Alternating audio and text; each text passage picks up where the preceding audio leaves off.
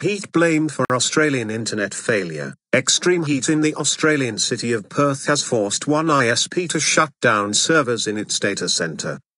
Australia's second-largest net provider iiNet said it had turned the servers off as a precautionary measure as the city experienced temperatures topping 44.4 C. It left thousands of customers offline for about 6.5 hours. Many of them later took to Twitter to vent their frustration and question why the meltdown occurred. Our Perth data centre was subject to a partial failure of both the mains and backup air conditioning systems yesterday, iiNet's Chief Technology Officer Mark Dioguardi said in a blog post. This, along with the extreme heat, necessitated a shutdown to a portion of our servers.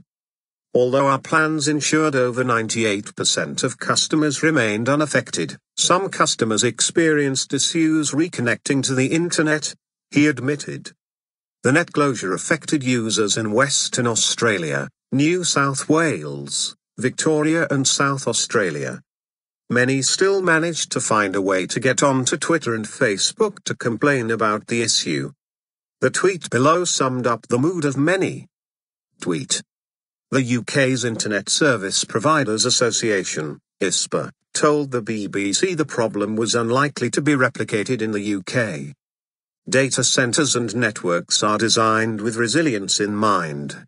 Whilst we wouldn't expect 44 degrees in the UK, ISPs and data centre operators are very much prepared for the unpredictable British weather, said ISPA Secretary-General Nicholas Landsman.